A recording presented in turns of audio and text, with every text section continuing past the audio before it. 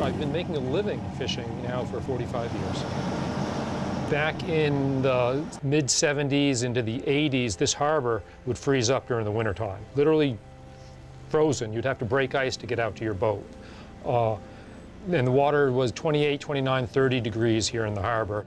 Now the water this winter was 38 degrees. It was the lowest I've seen. So the temperature of the water has changed tremendously in just 40 years that I've been fishing. And so species have changed as well. When I was a kid, young fisherman, there was a big population of groundfish, cod, haddock, flatfish. Most ground fishermen now have turned into lobstermen. I lobster from, late spring, early summer, right through into the late fall, and then switch over and go scalloping for the winter.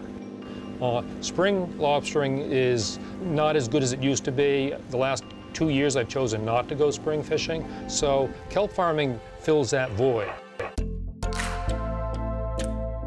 Kelp is farmed without the use of any arable land, fresh water, fertilizer, or pesticides. What we do is we take some wild kelp from the wild, about 10 to 20 pounds, which will end up being around 800,000 pounds of kelp, and we reproduce it in our nursery so that it ends up settling where we incubate it on long twine for about 30 to 40 days. Then we give it to our partner farmers who take that twine and put it on 1,000-foot horizontal lines in the water, around 7 feet down. That's done in November, and as long as everything goes together well, you just let it be all winter long. And come May, we will then, using my lobster boat, start harvesting. We pick the kelp up at the wharfs where it is landed. We bring it down to our food processing facility in southern Maine.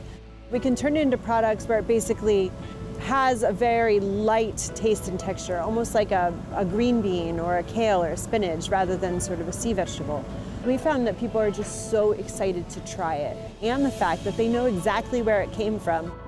Kelp is definitely part of the solution, and aquaculture generally is. The Gulf of Maine is warming faster than 99% of oceans in the entire world. Aquaculture, mussels, seaweed, oysters, all these things that you can control a lot more. You can control the environment around them a lot more, and you can have a productive future. So really what we're talking about is just going back to a diversification so that we're not so predominantly reliant on one industry.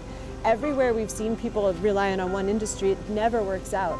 And so what this is doing is it's not taking away from lobster or giving an alternative to lobster, it's adding to it like we've always done. That's what we're good at here in Maine, so let's focus on what we can be good at so we can better prepare for adaptation as the future becomes closer and closer.